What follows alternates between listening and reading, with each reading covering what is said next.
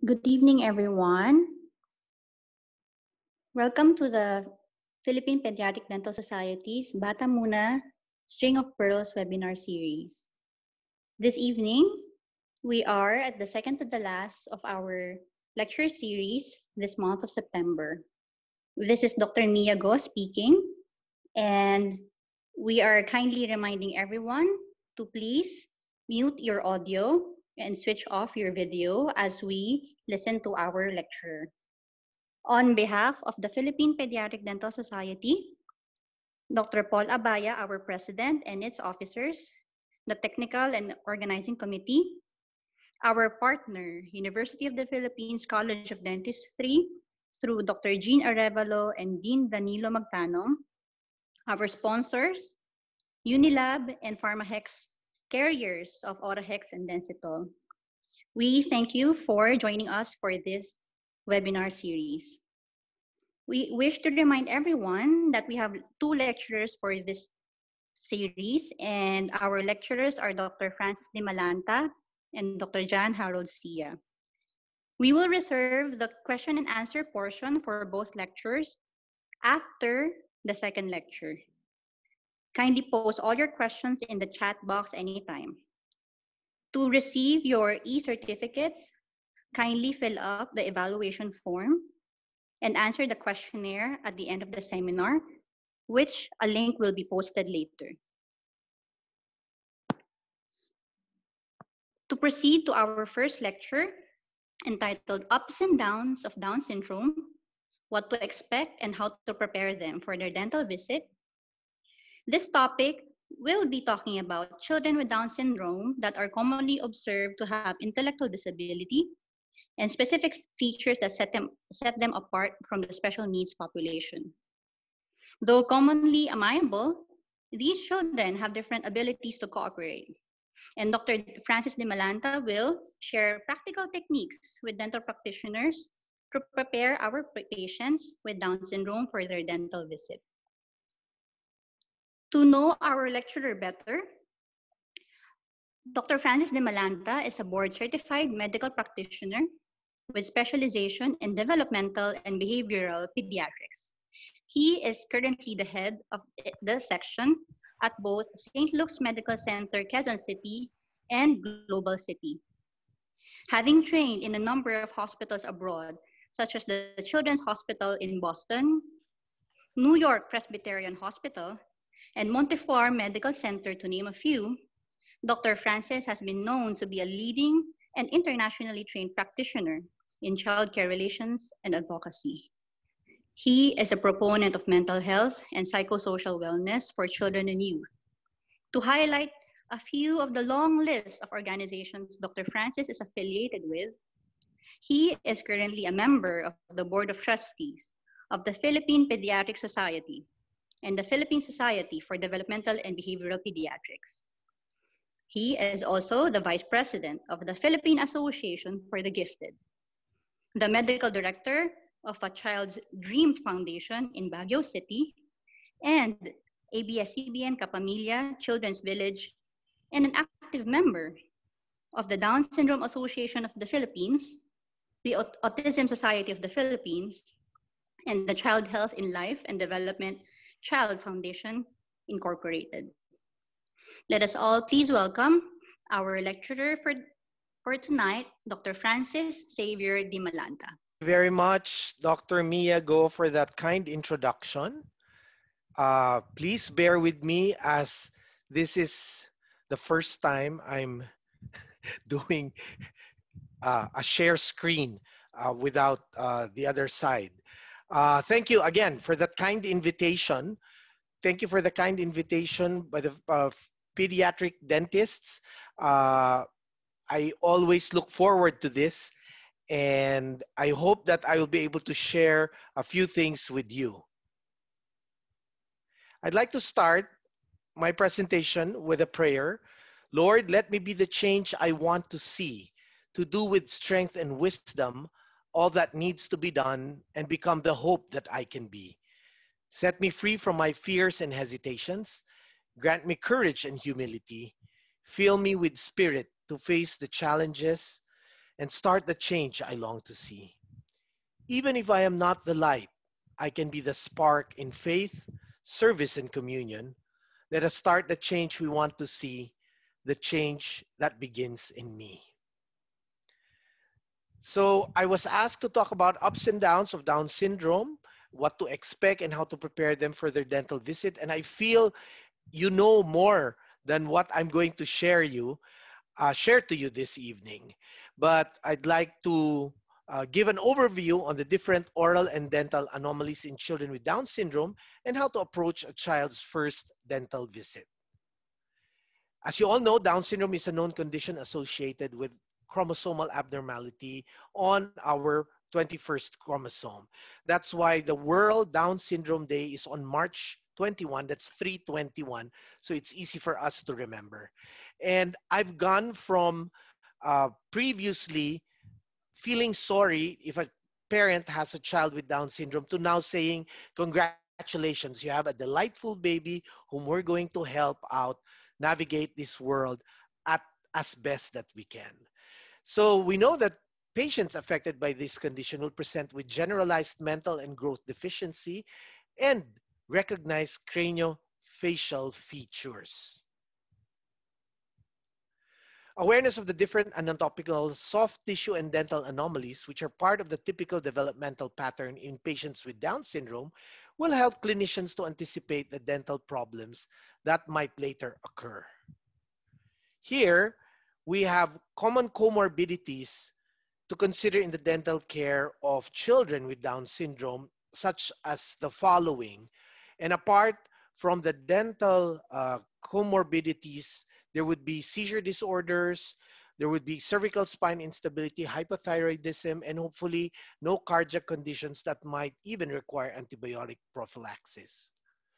So it's the most common malformation syndrome and occurs in about 1 out of 600 or 1 out of 1,000 live births.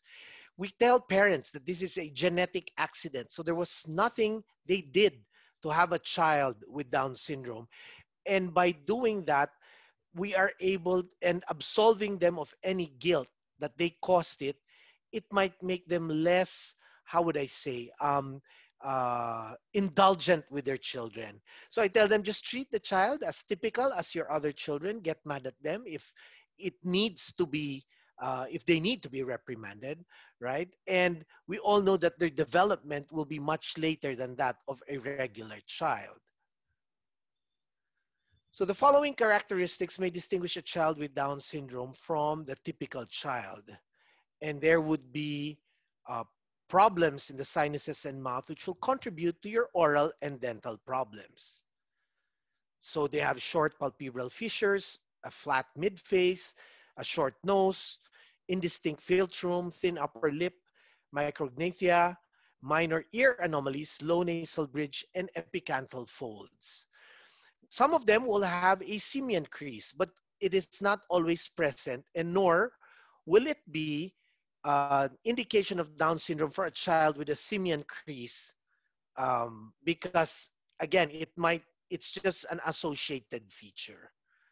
Now here we see the description uh, and the dental concerns of children with Down syndrome because of their craniofacial anomalies.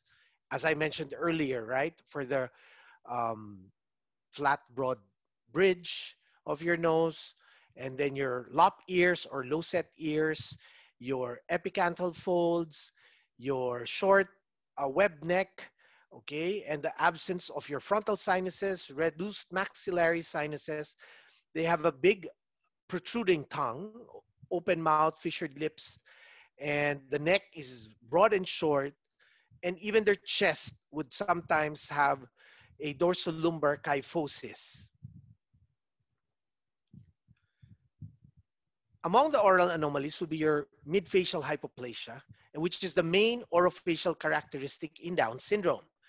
They have smaller and sometimes absent frontal and maxillary sinuses, narrower nasal passages, and nasal septum deviation. Hence, there is a high incidence of malocclusion. Frequently, people with Down syndrome have smaller than average teeth and missing teeth. And it is also common for their teeth to have roots that are shorter than average. They also have different teeth morphology, which is the most common dental anomaly seen in children with Down syndrome. Smaller, peg-shaped, rounded, or bulbous, and varied fissural patterns. And their incisors are simpler form with underdevelopment of your lateral marmelons. Now, the teeth of people with Down syndrome, both baby teeth and permanent teeth, may come in late compared to children without Down syndrome. And on the average, babies with Down syndrome get their first teeth at 12 to 24 months and may be as late as 24 months of age.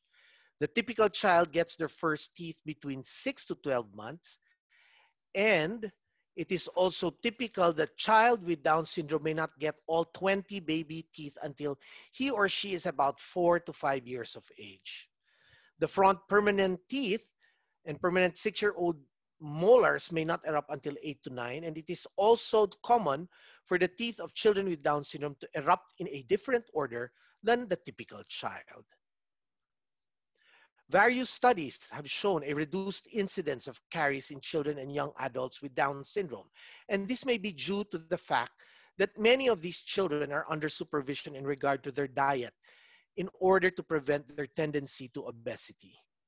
People with Down syndrome do get cavities, though, so brushing with fluoride toothpaste, flossing, as you would always advise your patients, and limiting the amount and frequency of sugar and refined carbohydrates eaten will help to prevent the development of cavities. Um, Now, there will be some who have low prevalence of dental caries, and this would be because of the living environment.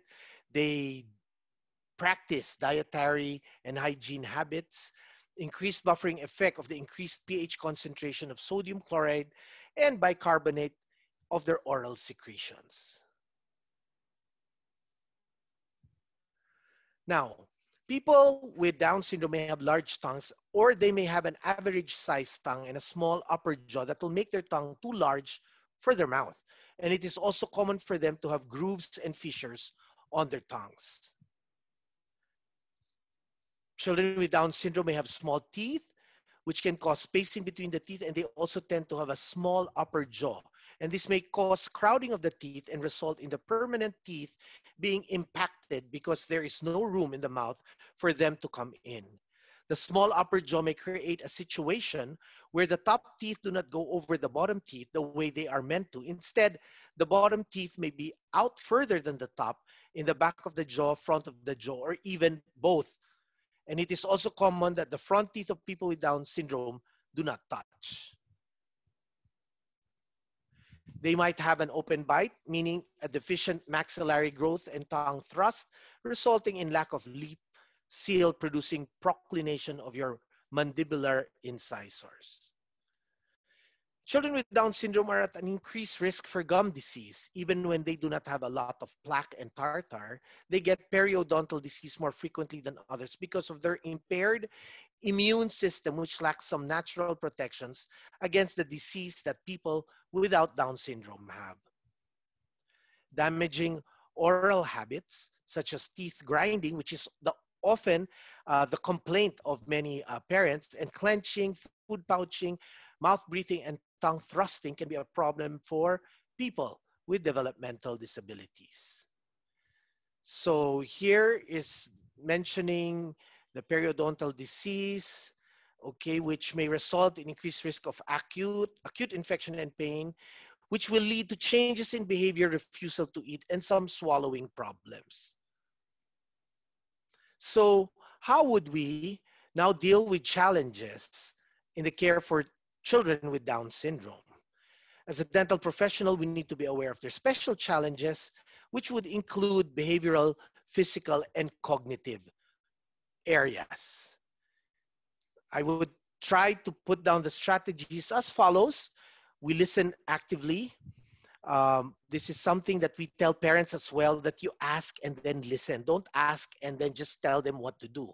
We need to determine the patient's intellectual and functional abilities to explain the procedure at the level of the patient's understanding. So I was very happy that you had, for your string of pearls, you've divided the children into three groups, from the 0 to 5, 6 to 10, and the older kids. We also need to allot time to explain oral health issues, demonstrate the instruments to be used, use simple concrete instructions, since some may have short-term memory problems. And I would even suggest that they visit you, which I think many of you do, first without doing any dental procedure, and then making them come for the next time. And I'm really fascinated with all how your offices can be so engaging to them. We need to work hand in hand with the caregivers to find out techniques effective in managing their behavior. What works at home may work well for you in the clinic. We need to schedule the appointment early in the day so patients tend to be more alert and attentive. And let's involve the entire dental team to set the stage for a successful visit. We need less environmental distractions when providing oral care, plan a step-by-step evaluation, being consistent and rewarding cooperative behavior with compliments, catching them uh, probably behaving well, and using immobilization techniques only when necessary.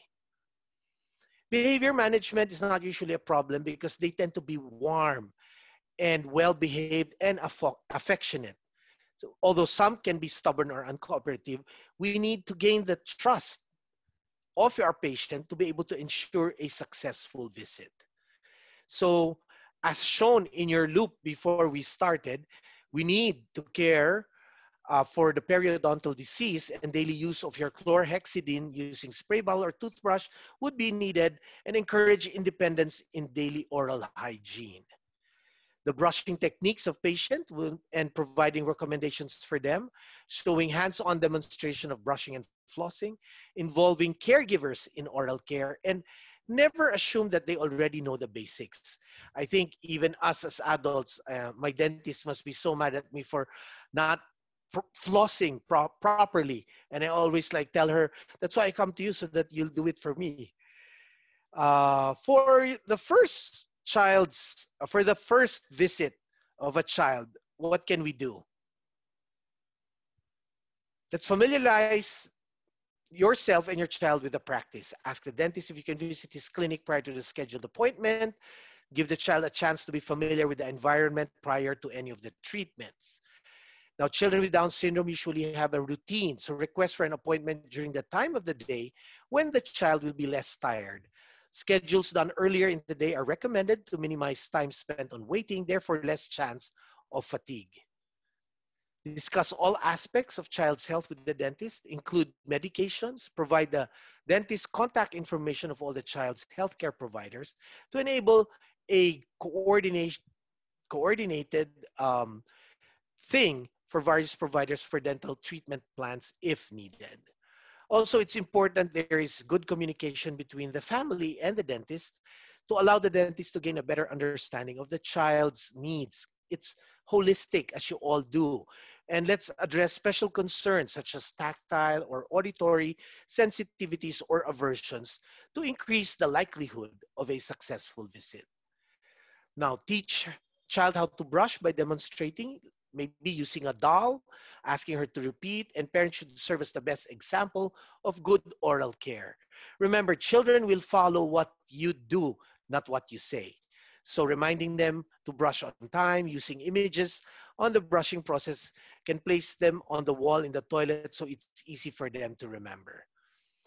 Using a toothbrush with a fluoride toothpaste, they're saying that you can sing just like when you're washing hands, I think.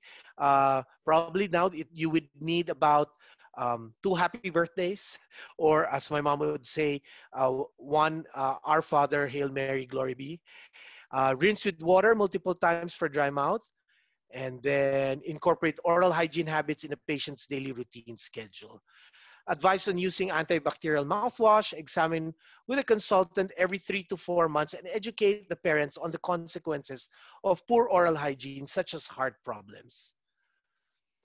Changing the oral practices and making a difference in the oral health for anyone with Down syndrome might be challenging at first. However, with consistency, determination, and teamwork from the clinician and caregivers, rewards could be invaluable.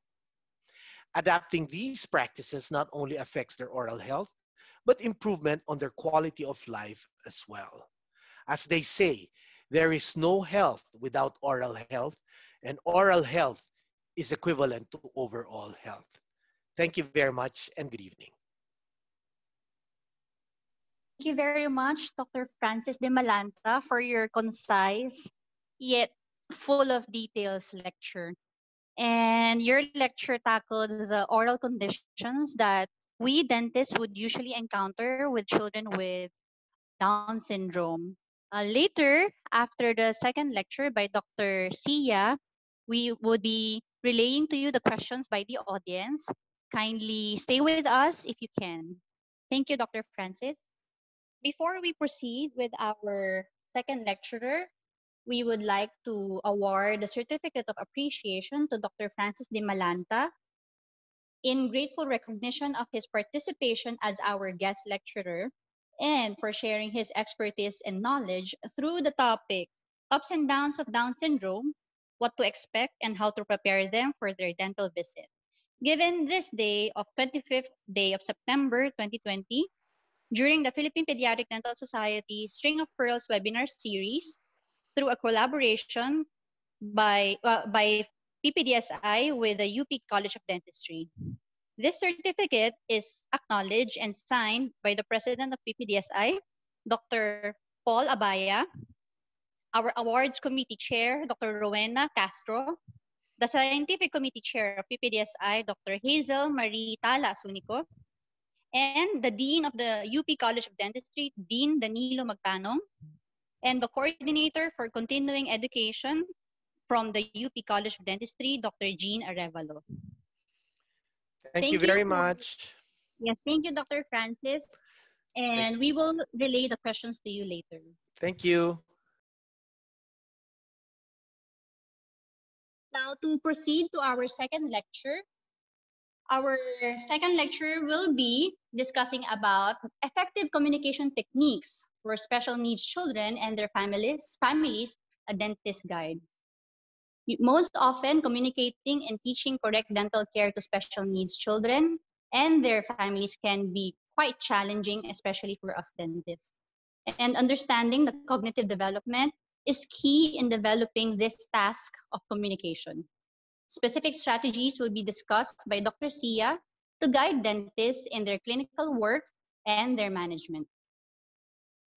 To further know our lecturer for this evening, Dr. John Harold Sia is a board certified developmental behavioral pediatrician by the American Board of Pediatrics and the Philippine Society for Developmental and Behavioral Pediatrics.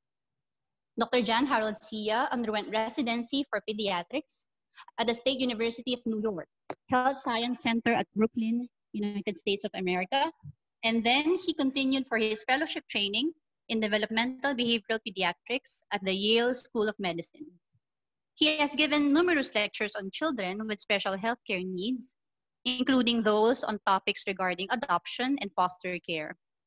Dr. Jan has also co-authored several studies recognized by the international journals and by the Centers for Disease Control. Currently, Dr. Jan attends to his patients at the following hospitals such as the Makati Medical Center, Manila Doctors Hospital, and the Medical City South Luzon. Dr. Jan Harold Sia is a loving husband and a proud father of two. So let us please welcome our second lecturer, Dr. Jan Harold Sia. Anyway, so I would like to repeat my thanks to the organizing committee uh, and also to Francis because he made my work easier. You know, there's a lot of overlap in our lecture. But as I was saying a while ago, repetition is good so that at least the dentists in our program today will remember how they will communicate and how they will address the needs of these children.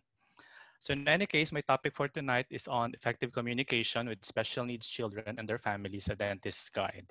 Okay, so I have no disclosure.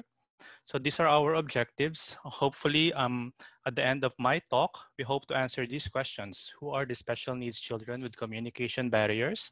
What are the barriers or challenges to effective communication with special needs children and their families? And what strategies or techniques can be used to effectively communicate with special needs children and their families? Okay, so children with special healthcare needs, they present a unique set of concerns for oral health for several reasons. So first one is they are prone to developing caries. They may be at higher risk for complications or systemic infections from oral diseases, and they have difficulty in understanding and assuming responsibility for preventive oral health. They may also require more help with their oral self-care routines than typically developing children. Okay, um, so who are these? Okay. So who are the children with special healthcare needs with communication problems? As mentioned by Dr. Francis a while ago, uh, there are representative groups. Okay, and first one of them are those children with intellectual disability. The conditions that I'm going to present today are certainly not exhaustive. They are examples. Okay, and there are more to children with special healthcare needs. So who are the children with intellectual disability or ID? So the old term for this one is mental retardation. ID is characterized by deficits in general mental abilities and impairments in daily functioning compared to same age peers. They may have some academic skills at the level of the early to late elementary at best. Okay. The next group are the children with autism spectrum disorder, or ASD. So ASD is characterized by impairments in reciprocal social communication and social interaction, and the presence of restricted, repetitive patterns of behavior, interests, or activities. Now, autism spectrum disorder is often associated with intellectual disability. Okay. The next group are those children with language disorder. Oh. So language disorder is characterized by difficulties in the acquisition and use of language. There are deficits in the comprehension or production of vocabulary, sentence structure, and discourse. However, language disorder is not associated with intellectual disability. The other groups of children with communication problems, with special healthcare needs with communication problems, include those with visual and hearing impaired, those with motor disabilities, and those with craniofacial anomalies. The last two groups, motor disabilities and craniofacial anomalies, are often associated with intellectual disability as well. Okay. So let's talk about now the potential barriers for communication. Okay. So first potential barrier is the cognitive skill of the child. Okay, and the parents too sometimes. No? So maybe you've experienced this in your own practices. The next one is language. The language barrier itself, meaning the differences in dialects. Okay. So it is really suggested for dentists to use simple language and don't assume that everybody speaks and understands English fluently. Okay. It is also recommended that we avoid the use of medical jargon. The next barrier is the language skills itself, as I've described earlier. Now, differences in oral health goals. So this is another important potential barriers because so it's important for dentists um, to know immediately what are the family's goals for the child's oral health. Okay. The next barrier is a child's behavior and self-regulation. So during the visit, if the child is very disruptive, it can potentially disrupt the conversation with the parents about the oral health care of the child. So it is important that it is important to calm the child first before the dentist proceed with the discussion. Okay. The next one is the limited time during visits. Okay, so I'm sure you're all very busy dentists, and I think it's important to put it out there that time is really a luxury, okay, in all aspects. So it's important that you plan ahead, and you may need to schedule a visit just for educating the parents. Okay.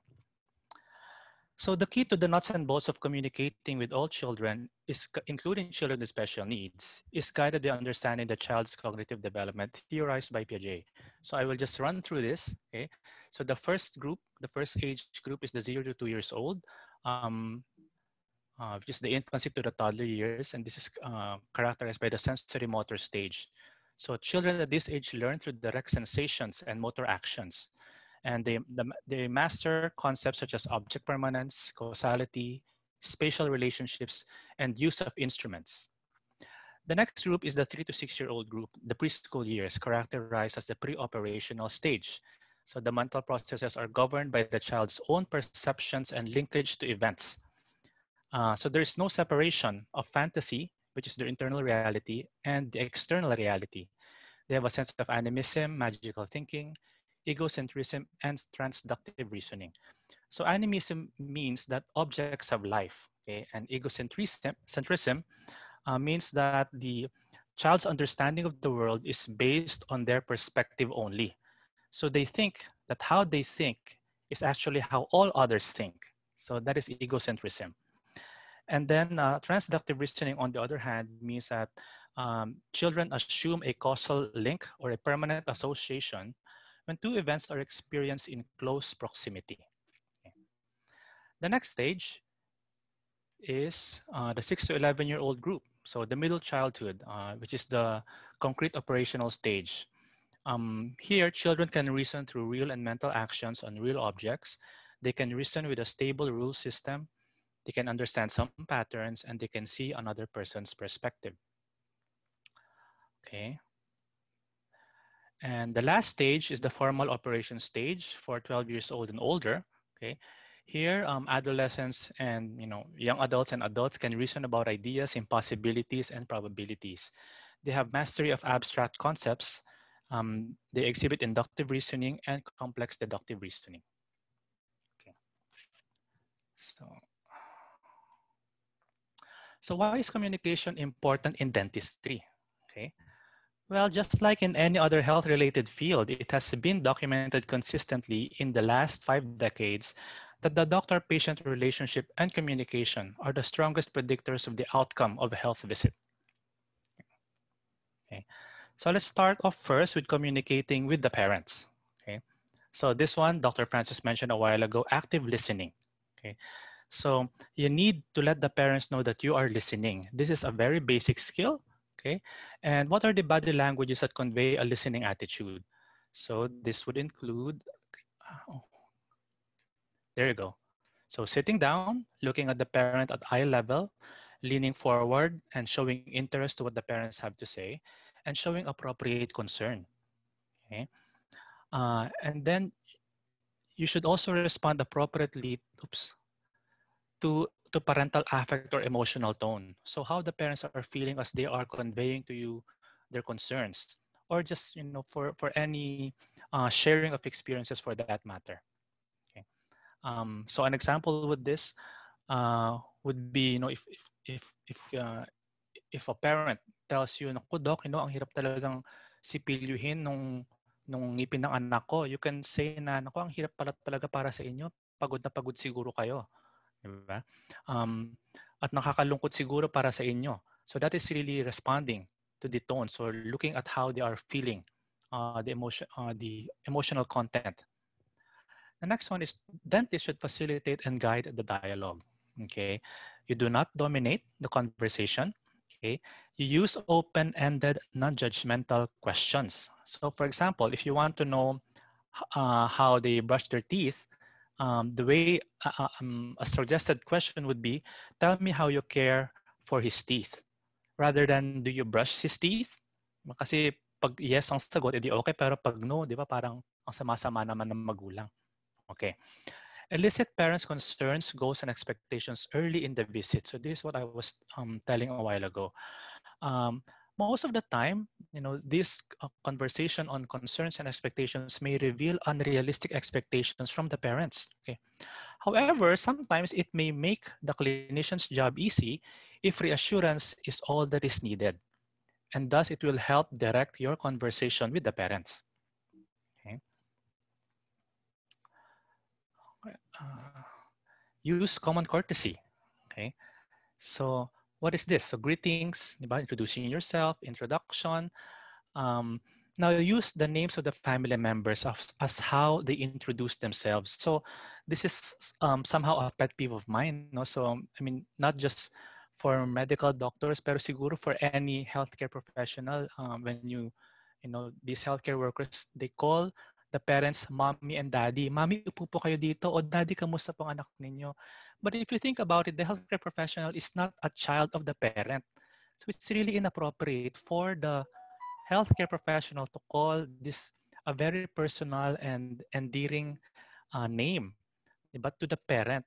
So it's better if the parents did not introduce themselves, then just use common courtesy. Good afternoon, Mr. and Mrs. Sian, di ba? Unless they introduce themselves, hi doc, ako po si Harold. Then you can use the family member's first name. Okay. Redirecting discussion. I'm sure you have experienced patients or the parents of patients wherein they have a lot of stories to tell. And so, you know, the direction of discussion goes wayward. So ito, you know, it's a job of the dentist to really redirect the discussion, you know, respectfully. Yung may swabe naman, di ba? There's a natural pause naman in the discussion. Eh. So you just have to be astute with that natural pause from the parent talking, and then you know immediately say na, oh sige po, let's go back to the original topic on, you know, brushing teeth, etc. Okay. And then finally, you should make closure and the agenda setting explicit. So at the end of the visit, talagang you have to review, okay, this is what we did today, this is what our plan, this is what we should do, and then I'll see you, you know, on so and so. Diba? Para clear yung plan. So sabi nga ni Dr. Francis, diba, make a treatment plan. So what are some of the communication or teaching strategies? Telling, okay? So this is really explaining, providing information, and giving direction. And then the next one is showing. So this is demonstrating an action, maybe using a 3D model, drawing and showing pictures. Okay. And then providing resources. So it's another strategy. So this, you know, practically providing handouts, videos, websites. You know, I'm sure some dental clinics are very savvy. Di ba, meron sila mga videos na habang naghihintay while the parents are waiting, pinapakita yung ano yung mga kailangang gawin, how to care for the child's teeth. Okay. So the next slide, ito, well, it's clear naman. I'm sure you all know this. So showing the parent what is, you know, rice grain size toothpaste, a pea size toothpaste. Some dentists, at least for my child's dentist, he described, ano ba to? He described it as 4 bristles of toothpaste. Okay. So it's really important again. So it's merong oral education, so naririnig ng bata at ng pamilya, and then they also see it. Okay. Another strategy is questioning. Diba? So, however, you should ask questions one at a time and allow time to answer. Usually mga 5 to seconds. Diba? Practicing and return demonstration. This might be a little bit difficult, no? But again, if you pag-experiential kasi ang learning, it's much easier for the parents to learn. Okay. And then, oops. Giving constructive feedback.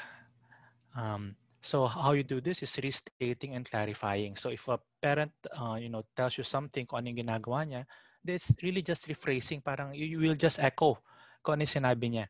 And also, yung clarifying statements, it tells the parent that you are really listening to what they have to say. So let's talk about now.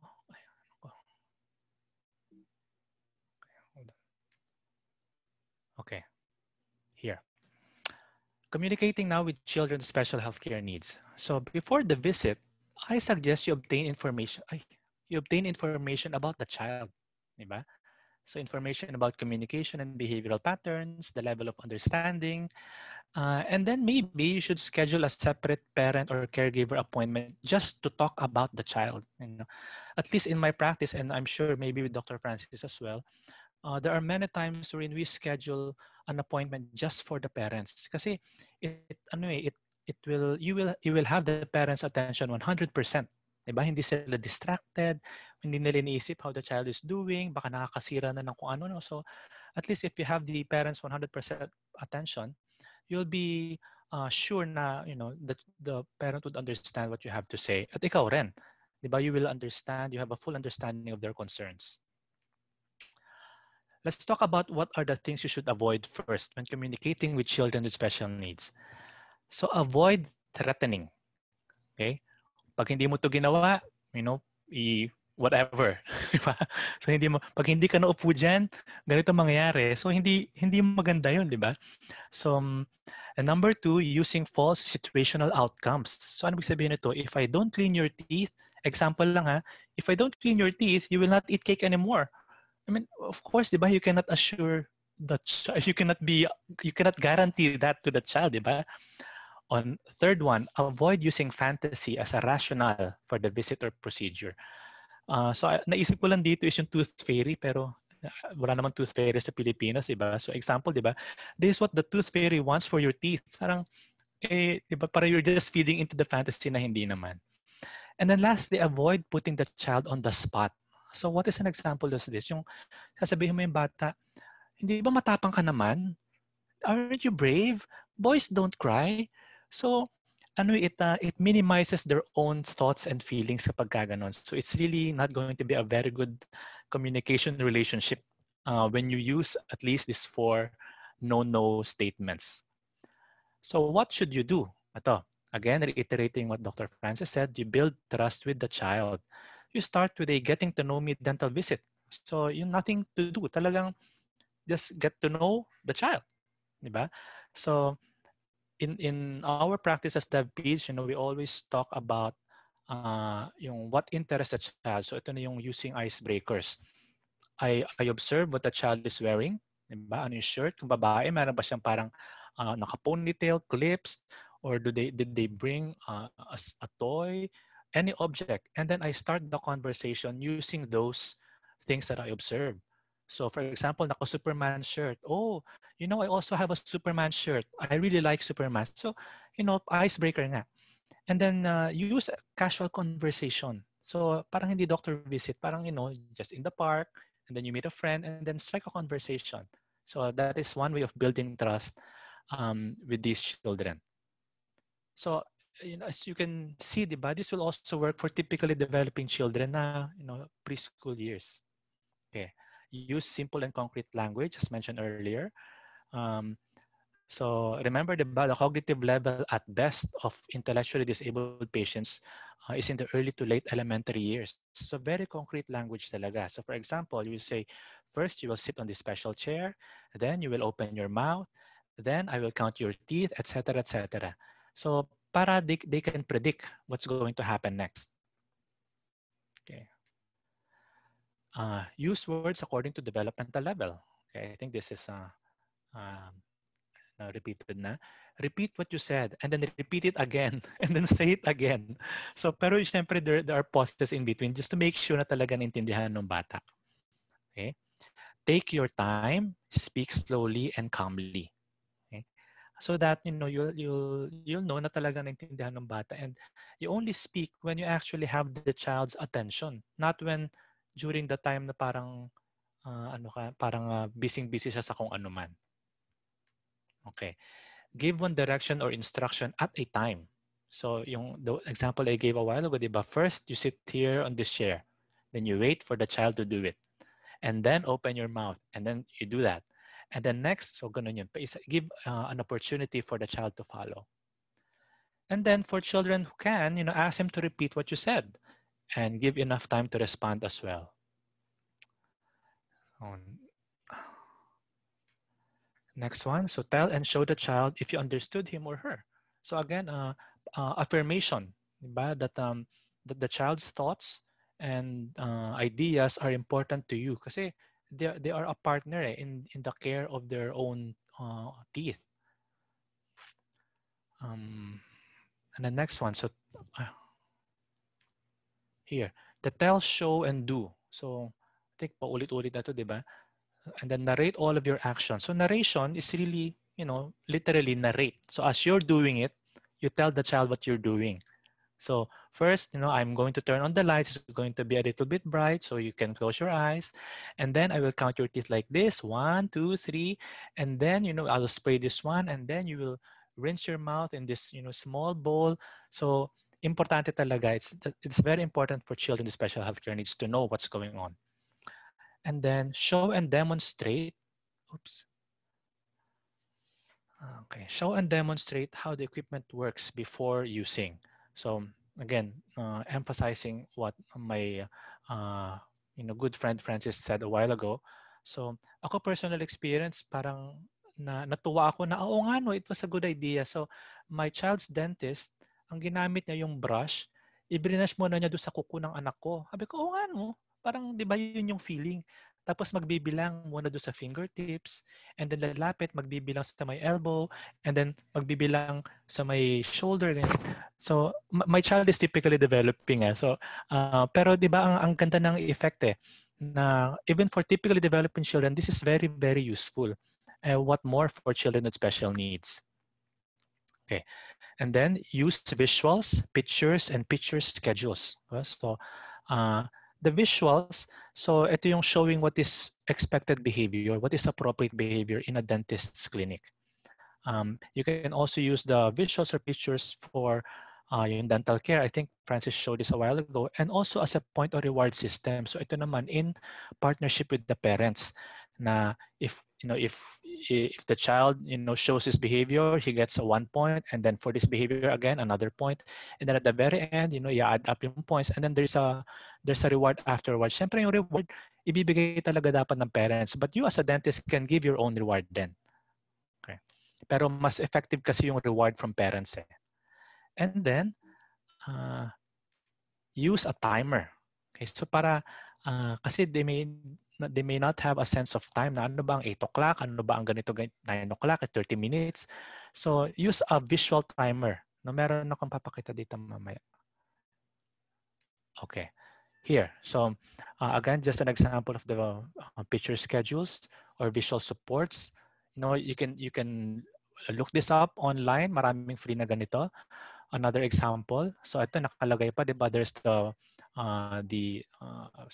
verbal component. The dentist will ask you to open your mouth, pero meron din yung mga visual support describing what's typewritten. The dental office vocabulary. Okay. And then this is the timer I was talking about. So this is a visual timer, visual and audible timer. So the red part, ito you can move that eh. So halimbawa, it's a 45-minute procedure. So you move the hand to the 45-minute mark, and then magka-countdown yan. And as the time goes down, mawawala din yung red panel na yan. And then when time is up, meron din magkakaroon ng timer. Okay. Okay. So be consistent in all appointments. Okay. So and this includes consistency in time, the day, the staff, and the room. Okay. So para familiarity talaga helps in calming a child with special healthcare needs, especially those with autism. Okay. And then use labeled praising and attention. So what is labeled praising? It's not enough that we say good job. We have to really say what we are praising. For example, good job for sitting quietly on the special chair. Okay. You were very quiet. I really like that. Oh, wow, you open your mouth really well. Awesome job. So mga ganong klase, talagang you have to be concrete. You have to tell ano yung nagugustuhan mo. Kasi otherwise, children will not know what do you mean by good job. Diba? Be attentive to the child's behaviors, vocalizations, and facial expressions, no matter how trivial they may seem. Okay? Kasi this may be the child's way of communicating to you whatever he is feeling. Diba? So, kung halimbawa, nagmi-misbehavior na siya or gusto niya umalis, baka talaga natatakot. So, ganun din sa vocalizations, any form of whining or grunting. Facial expressions, kung talagang makikita mo rin naman doon kung okay lang ba. Yan. So, and then, after observing those things, you acknowledge the child's feelings and reassure as necessary. So, there are times kasi na it's hard to, we can't read minds, diba? So, you can only interpret.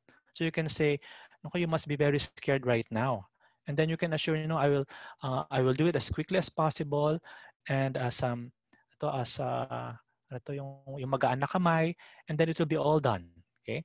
And then afterwards, you praise. Well, thank you very much na talagang you were able to sit there quietly for 5 minutes. So ganon. Okay. And then after making sure na the child is not in pain or having discomfort, you can ignore the other minor misbehaviors na. Kasi the minor ones, if you ignore them, mawawala din naman yan eh. Yung tinatawag na behavioral extinction. Okay? But certainly, you cannot ignore yung mga medyo unsafe behaviors. Okay? Now, for the visually impaired, of course, and it's really recommended that you use tactile feedback as well. And then for the hearing impaired, for the hearing impaired, if the child uses sign language, ask help from the parent or an interpreter. No? Usually sa United States interpreter, pero mali natin baka dito meron na rin. And then keep background noise to a minimum. And then remove your mask or use a portable speaker. Diba? Now, since COVID ngayon, diba, we're all required to wear a mask, a face shield.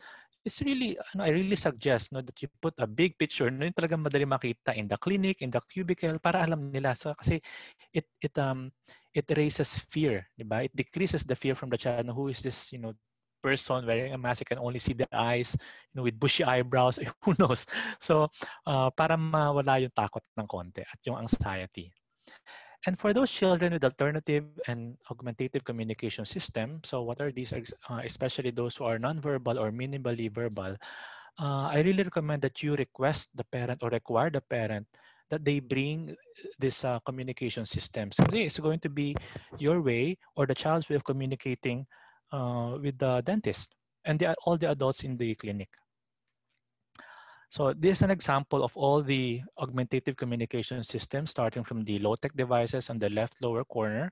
So meron yung sticker boards, communication boards, up to the high-tech versions on the right upper corner. So nandyan yung text-to-speech devices and applications, sometimes eye-gaze devices. Okay. So in summary, we discussed who are these special needs having communication barriers. We discussed the barriers and challenges, the effective communication with special needs children and their families. And I shared with you some specific techniques and strategies that you can use to effectively communicate with this special population. Okay, so these are my resources, mcoralhealth.org, brightfutures.aap.org, and again, the printable charts, which are all over the internet. Sure, you can be resourceful in that one. Okay, so we can do it, diba? So with that, I hope that more of you will take action in meeting the oral health needs of children with special healthcare needs and say, we can do it, diba? Because all children deserve a smile on their faces and happiness in their lives. So thank you very much for your attention. Oh, thank you for your lecture. It was indeed very practical. You gave practical examples, even dialogues, and things that both the specialist and the general practitioner can do in their practice when they are about to manage a child with communication challenges. And before we proceed to our question and answer portion for both you and Dr. Dimalanta, we wish to award your Certificate of Appreciation awarded to you by the Philippine Pediatric Dental Society and the University of the Philippines Manila College of Dentistry. This electronic certificate is awarded to Dr. Jan Harold Sia in grateful recognition of his participation as a guest lecturer and for sharing his expertise and knowledge through the topic, Effective Communication with Special Needs Children and Their Families, a Dentist Guide. Given this day of September 25th, 2020 during the Philippine Pediatric Dental Society String of Pearls webinar series.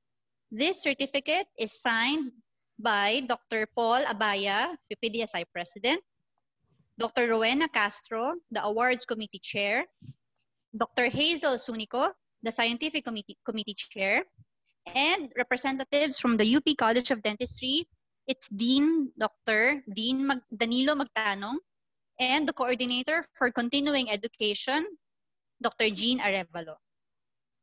Thank you very much, Dr. Jan Sia. Dr. Sia and Dr. Dimalanta, are we ready for the question and answer? Yes. Can I just greet Harold because it was his birthday?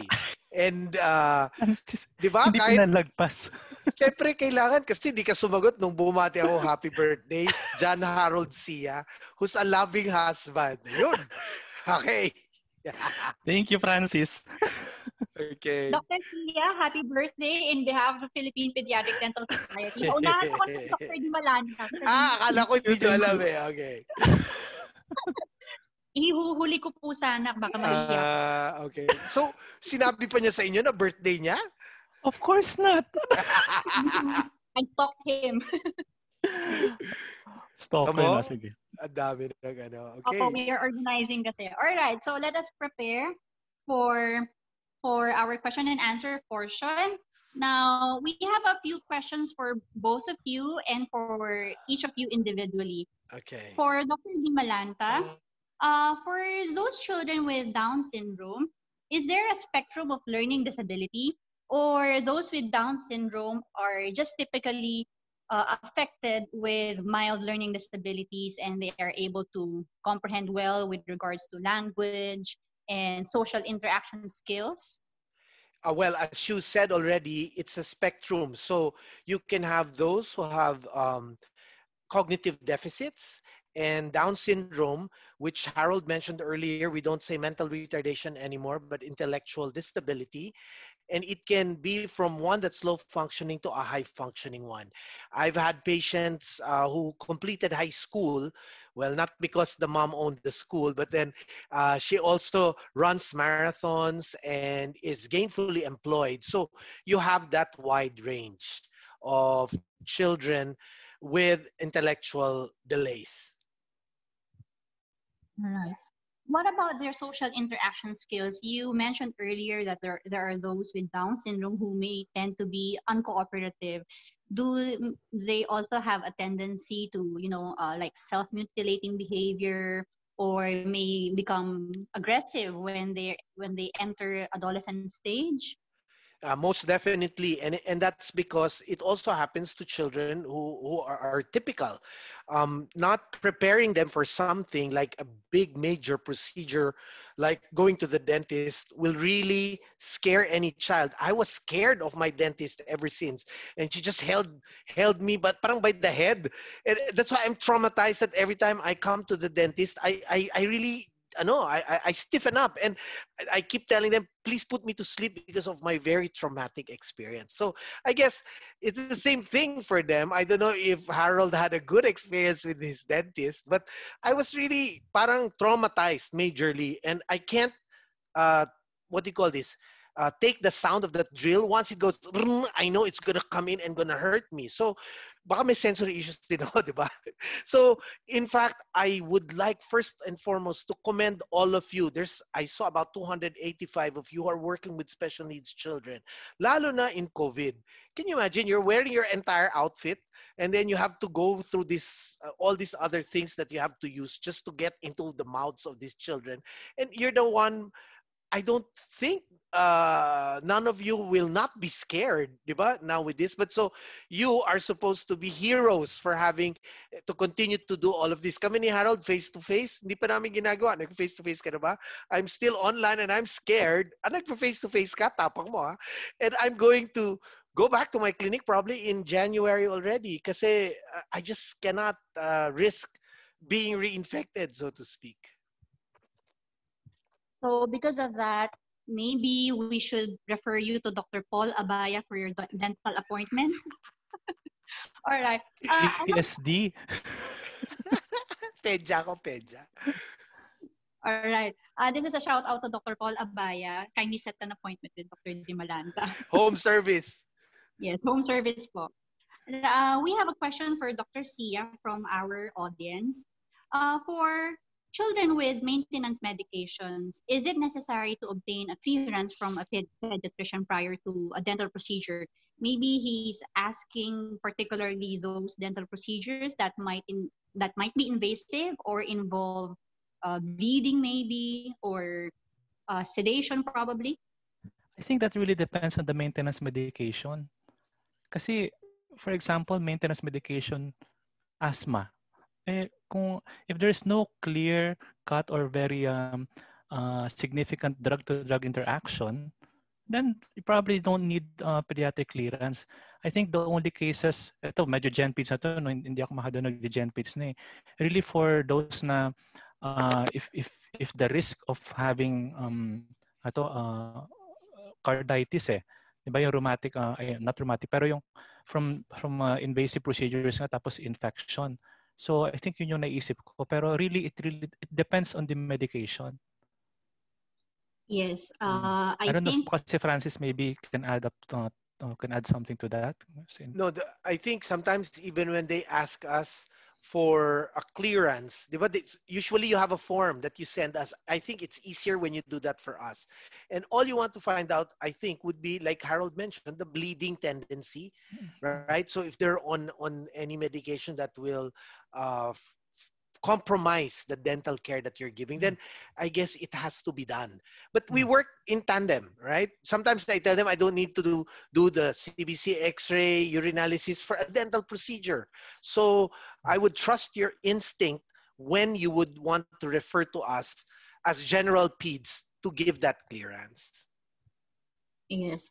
As a member of PPDS, I think I agree with your answers that a clearance from a pediatrician really depends on what maintenance medications the patient is on and what kind of invasive procedures is planned. Yes, and then what about if the child is already apprehensive when visiting the dentist due to sensory issues or association of fear with the dentist? What strategies can we do to remedy this? And to rebuild trust with the child. I think especially if the trauma came from a previous dental procedure, how can we build trust again? It will take a long time. Oh, you want to answer muna, Francis? Trust issue, parang si Harold, di ba?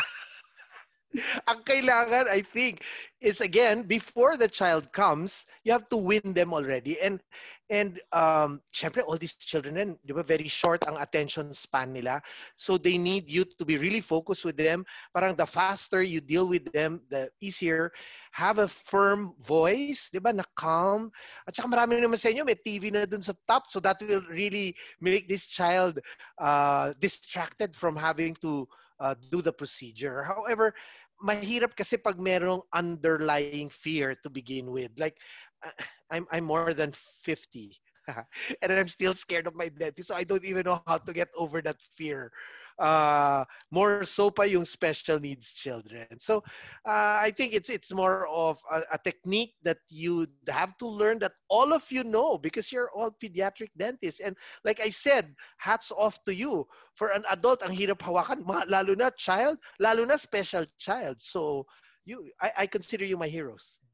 You know what ang masasabi ko diyan kasi the question 'di ba if has to undergo tooth extractions but really apprehensive.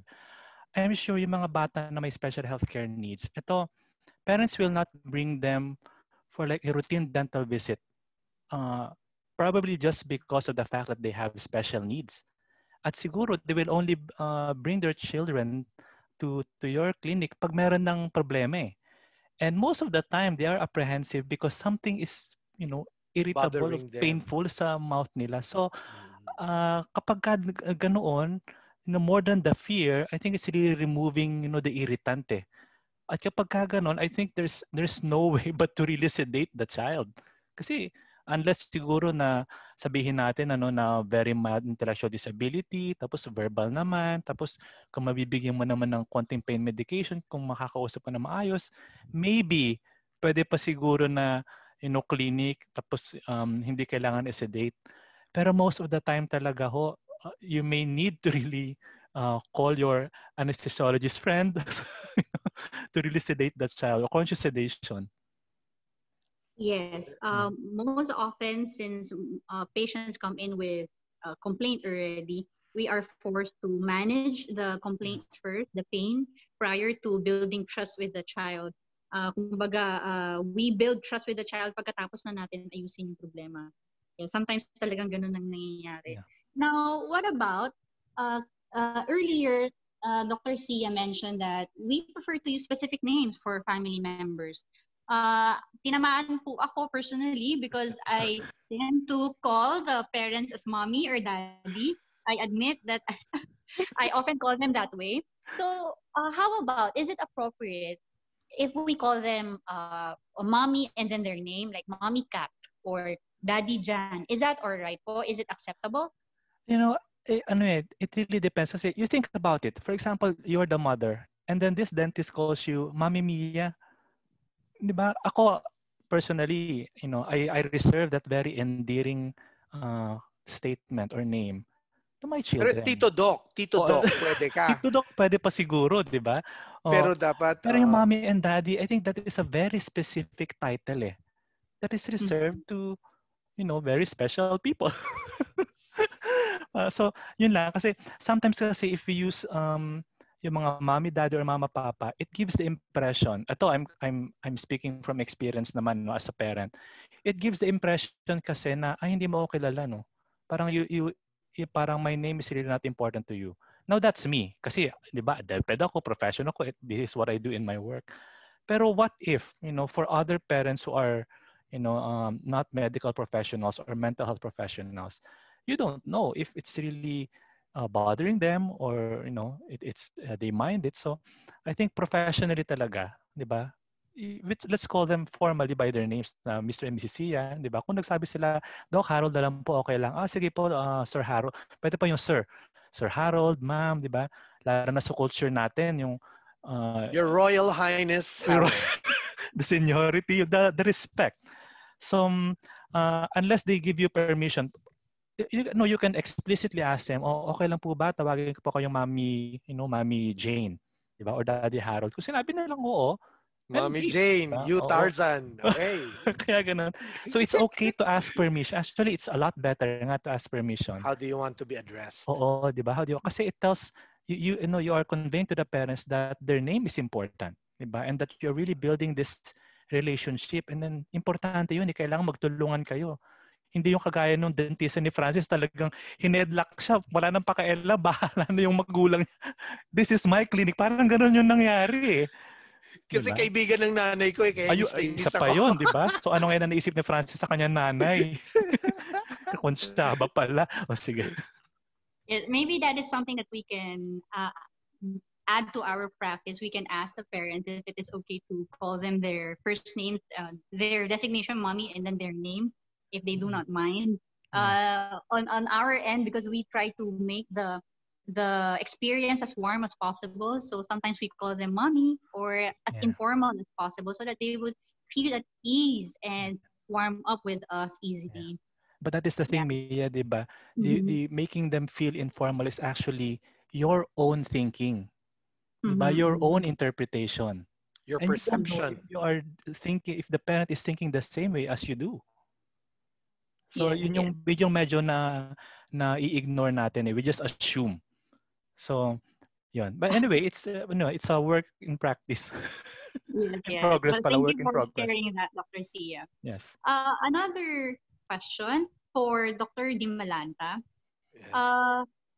Are there any medication contraindications, especially for children with Down syndrome, since they have usually large tongue and periodontal conditions, or which may lead to eventually breathing problems? Is there any medications that the practitioner should be wary of?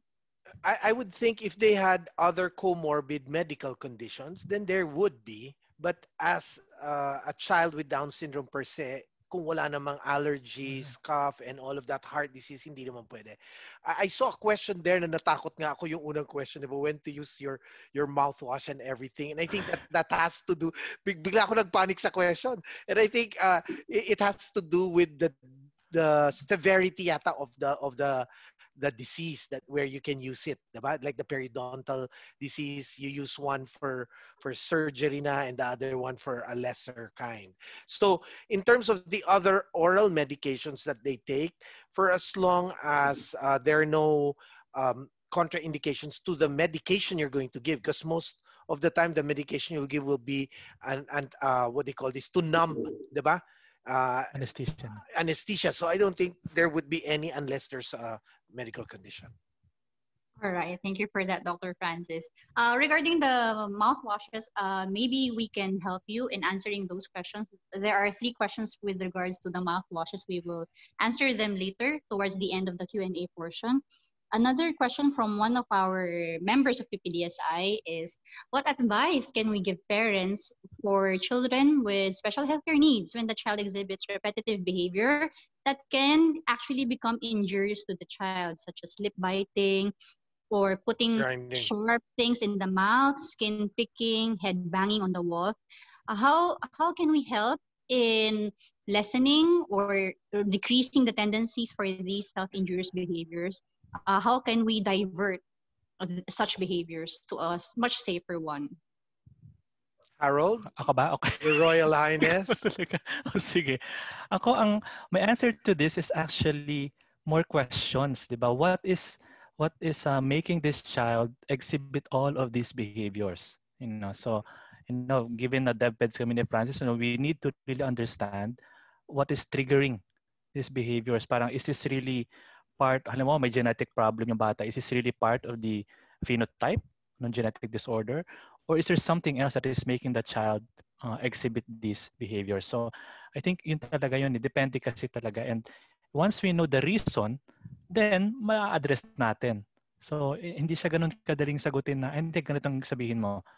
It's not that easy. So, Nor is unfortunately, it, yeah. di Nor ba, is it like bibigyan mo ng gamot lang kasi nga oo, malikot and all because, yeah, like tama ka, Harold, di ba? As you oo, said, we have to find out why the child is being difficult and why he's exhibiting that yeah, behavior. And like sometimes we don't even tell children, parents to stop the stereotypies of the mm, child kasi if it calms him down, let's just yeah, figure out why he's doing it, yeah, antecedent, behavior, and consequence. And then it's easier said than done. Obviously, di ba, when you're faced with the child, anong gagawin mo? Parang gusto mo nga sabihin, Mami naman, sana inayos mo yan bago mo dinala dito kasi mahihirapan talaga kayo as dentist. Paano mo ihihiga? Di ba kung yung bata, puro steam. oh, So, probably that should even be, maybe I should suggest, part of your pre-consult. Is your child exhibiting this? So, you know kung papatulugin mo na or hindi bago yeah, dumating para mas kalmado. di ba? So I think talaga yun yung sasabihin, maybe you need to see the beats muna Dr. to Harold understand, C. di ba? John Harold C. And Francis doing the consults. Okay. There's a very interesting question here, Francis. No? Sige, which one did you You read? have a patient. Mia, we'll go ahead na. We'll go ahead. Yeah, You have a sige, tuloy patient mo na. who you feel needs a DepEd intervention, but parents did not declare anything. So related to the second question, how do you tactfully tell a parent in denial their Yes. child should seek consult? Okay. So ako, ako muna, Ikaw Francis. muna. Yeah. Ako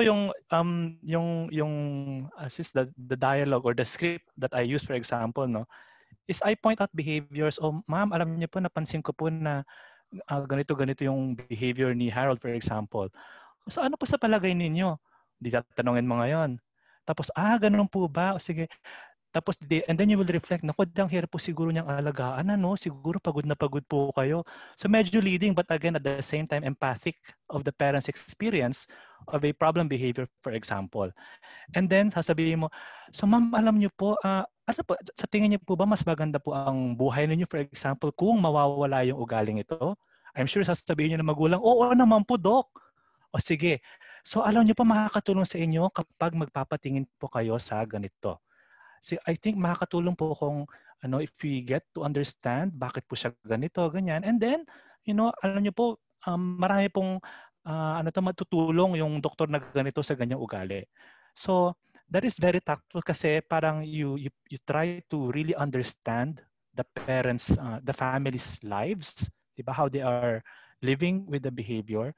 And then, magsasuggest ka na rin ng possible solution. Kasi in that kind of conversation, meron silang way out eh. Di pagkasabihin nila, interested po ba kayo na ganito? Hindi na, okay na ako. But then, sinimulan mo na nga na, ang hirap-hirap siguro, no? Tapos sabi nila, oo. Ito, parang totoo na talaga na nahihirapan sila. Hindi sila mag-back out na, hindi ako nahihirapan. Yeah, So, and that's very just much, one way. and that's really a good way. And ako, maybe it's the same how our Gen Peds friends will tell us, paano ba kung ayaw ko in denial? Lalo na kung doktor, di ba?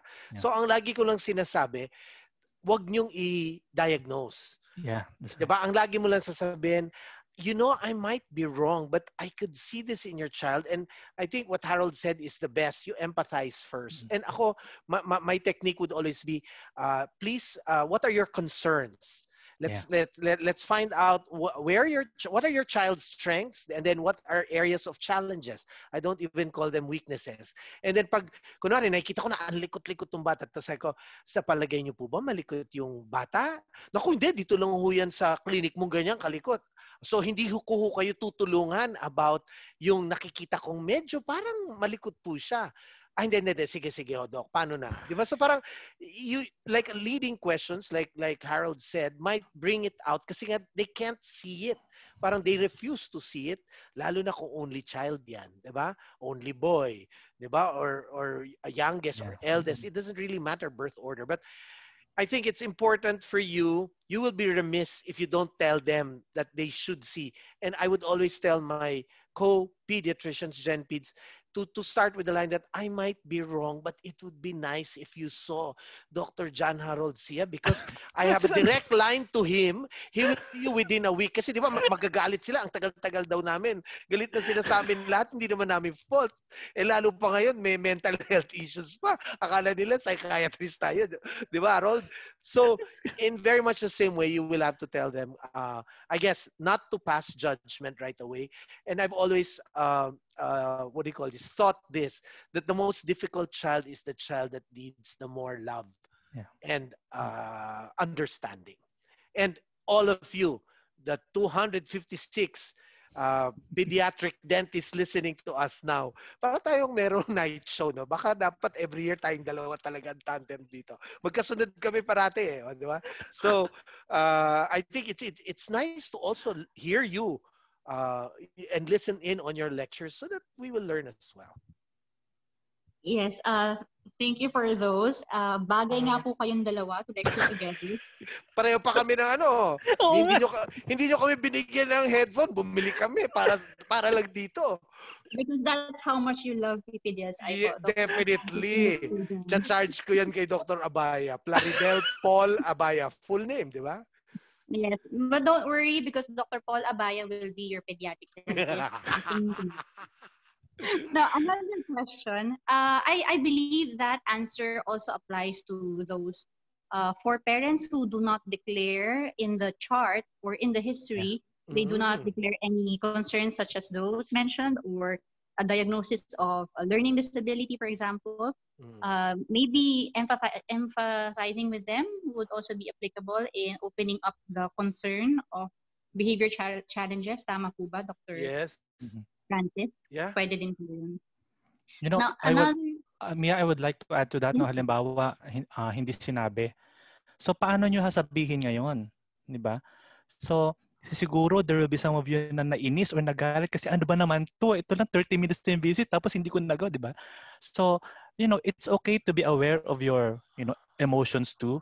But after that, mag-isip ka na ulit. So, paano mo sasabihin sa magulang? So, ano yung line ko dyan? Sabihin ko, po, Mrs. Cruz, napansin ko po na sa visit natin, parang hindi po talaga siya mapirmi. Parang hindi po niya naiintindihan. So, parang mukhang hirap po talaga siya makaintindi ng mga, yung sinasabi ko, ganyan, etc. So, you're just telling the parent what you see and what you observe. Diba? And then from that observation, di pwede mo na sabihin na siguro po baka mas kailangan pa natin siyang kilalanin pa. At since hindi po ako yung espesyalista dyan, yun. So, ganun na ulit yung discussion. Okay. Mm-hmm. Yeah, that's a very nice way to start the conversation to the parents about it. Yeah. What about, what is your stand as pediatricians, especially, specializing in children with special needs, with the use of physical restraints or immobilizing equipments, such equipments that we use in our dental practice, such as a papoose board or maybe a mouth guard, tooth pillow, for example, a mouth gag. For us, it is often necessary if the children have learning disabilities and we need to do invasive procedures for the safe way of carrying out the treatment. But as pediatricians, what is your stand with these? Francis, ikaw muna. Since you have this PTSD with dentists. Well, I think if it's needed, you have to do it. I wouldn't want my hands trapped in the mouth of a child. So you really need to put the guard. The papoose thing, we used to do it, tama Harold, but then now Mm. parang not anymore. But like, how do we even inject them with their vaccines if ganon? Talagang kailangan i-restrain. So I think it depends. It's a case-to-case basis, and unless somebody finds a better way to do it, to get your work done, you may have to do such maneuvers. Ako, my thoughts on that. So, ito, it's a very good question. No? I'm not sure if there are any studies showing na yung effects nung ganyan. Kasi ang goal ninyo as dentist is to get the job done. Di ba? Parang do whatever. But then on the part of the child and the parents is the experience. And then idadagdag mo, oh, what about yung trust? So kung gagawin mo ito, definitely matatakot talaga sa iyo yung bata. 'Di ba? And then sabihin natin non-verbal, 'di ba? Tapos talagang intellectually disabled. So ang tatatak lang talaga sa bata is yung experience niya na tinali siya at mayroong pinunta sa kanyang bibig at ganito maliwanag. So trauma talaga ang mangyayari. But then you got the job done. So ano ba ang gusto mo mangyari? Do you want this child and family to come back to you? Di ba para talaga maalagaan yung oral health care? Or sige na, isang pasyente lang naman yan eh, tapusin na nga, bahala na. So there's really a balance. Ako po, wala tayong studies do sa mga ganong issues, but thinking as a mental health professional, developmental behavioral pediatrician, I would probably side on the child, no, na para bang why should we let this child Go endure the through so suffering much and the pain. trauma when Pero you can do it, huh? Yeah, so mukhang, when you can do it naman, there are many other strategies. Of course, there are risks and benefits, diba, ng sedation or mild sedation. So there's not one answer to this eh. Pero at the very end, nababagsak pa rin tayo do sa doctor-patient relationship, diba? So if you want this child to trust you, what is the least invasive and traumatic way that you can do patulugin to mo. make the dental visit at least a very Diba? a Is neutral experience at the least, di is to ba? is to sedate, which is the question of Dr. Manalastas. Na Mm. is sedation advisable to patients with intellectual disability in doing a simple extraction? Kasi along the lines of what you said nga, Harold, it's the trust. But I'm even wanting to ask the dentists here, ilan sa mga patients yung umuuwing luhaan? 'Di ba? Yeah. Kasi talaga namang masakit at talagang nakakatakot ang dentist. So you may have Hindi mastered. naman nakakatakot lahat ng dentist. Hindi Ikaw kasi ikaw ba hindi ka natatakot sa dentist mo? Siguro konti lang. batok ka. Oh. What I mean is like, 'di ba, parang you have mastered that art, and I think you wouldn't even go to pediatric dentistry if you didn't have the patience, if you didn't have the nurturing way, the caring way. Kaya nga, di ba, talagang call it na, I'm putting you high up on a pedestal, but like, it's very noble of you to go into something that's so difficult. And I don't think you'll get into this profession if you didn't have the heart for it. O, yan. Tama, the heart. Oo nga. Oh, alam mo, Mia, I just had a thought. No, this is a very good research topic. So for those who Mm. are dental students here or pediatric residents man, I mean, tayong dalawa, Francis. This is actually a very good research topic na ano Because ba no yung one has researched. Oh, Yeah. yun. So, at least to my knowledge, matagal na akong eh. Yun lang. Sige na, pa-sides swipe tayo. That is a shout out to the residents of the advanced education in pediatric dentistry who are listening with us right now. That would be a nice research topic. Yeah. Take note of those. Yung mga napag-usapan natin tonight. And I think we can deduce that Dr. Di Malanta actually had severe caries when he was young. Kasi very No! traumatized siya. No? I didn't have Probably, carie. My maraming invasive procedures ang ginawa kay Dr. Francis. no, it was a simple cleaning. My dentist will tell you, nagulat siya sa tanda ko daw na to, totoo pa daw lahat ng ngipin ko, but it's stained because of my vitamins that I had to take. So hindi ko siya mapaputi. O di ba kaya hindi kagaya ni Dr. John Harold Sia. Ngiti na ngiti diyan para siyang merong toothpaste commercial. Oh. Yes, Anyway.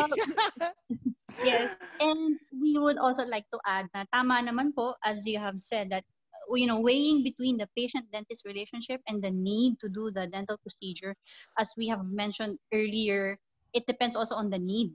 How painful is it? How much is the quality of life affected? If it is very painful already, sometimes we have to do the procedure first, and maybe it may require restraints or those equipments that will keep the child safe to carry out the procedure, and then we build the trust afterwards, diba?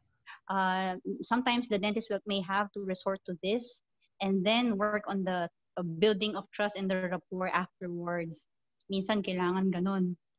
With regards to rewarding, sometimes we have noticed some parents want to reward their child after a dental visit, but how do we talk or educate the parents if the reward actually sounds like a bribe already?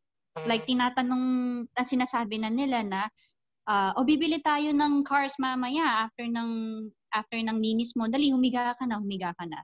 Sometimes it may sound like a bribe from the parent. Is that okay, or should we speak up to the parent? Sige, You do it. Francis. John Sige, Harold talaga, Sia. gutom ka. Alternate, di ba? Ikaw tas ako.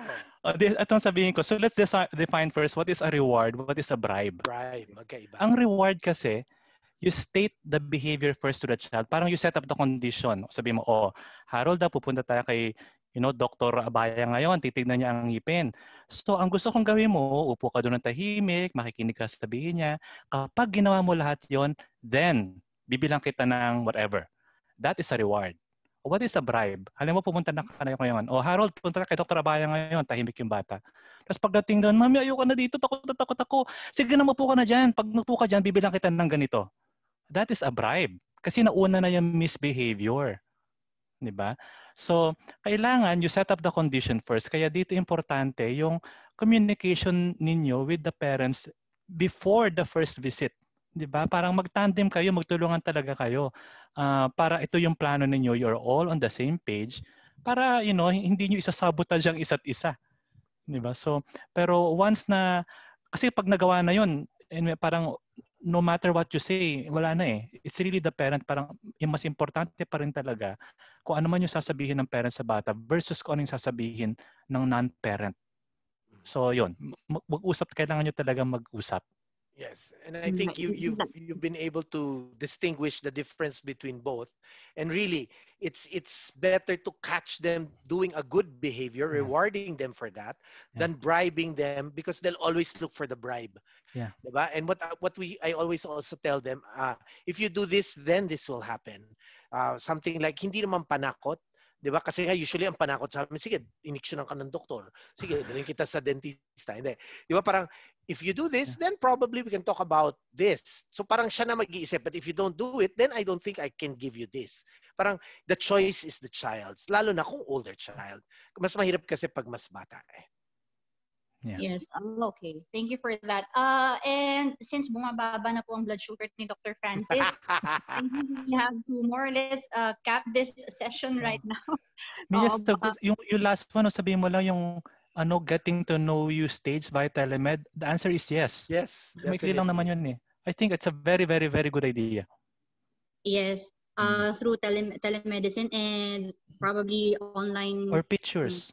Yes, pre-screening them through the phone or maybe a social media platform such as Facebook Messenger and Viber. Tama po ba? Yes, we can tap those platforms po. And thank you for such an entertaining question and answer portion. I actually call this the Sia and Malanta talk show. We have made Francis and Harold's na lang. Very entertaining. Yes. Pwede din po. Francis and Harold talk show. Thank you very much for making this very entertaining and lively. I believe our participants really not only entertained, but really learned a lot from this session tonight.